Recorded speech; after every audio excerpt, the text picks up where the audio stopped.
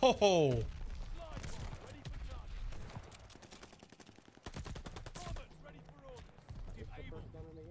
You gotta set it up right. Well, that's the thing. Like, seriously though, I will stand in front of a dude and hit him with 4 or 5 good shots, and then it's just like, boom, you're dead.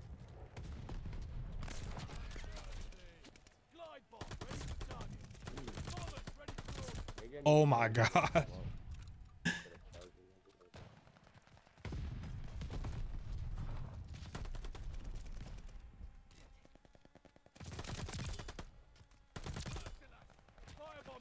Woo, going off.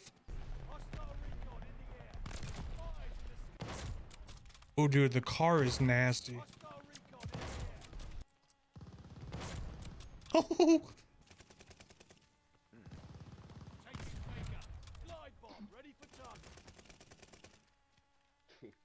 Dude was flat and he hit me. Or, he hit me with a... How did that give me that kill? Oh god, black myself. Oh god. Enemy has bombers on the way. Get out. Dude, it is. Yeah, this is like. Ooh.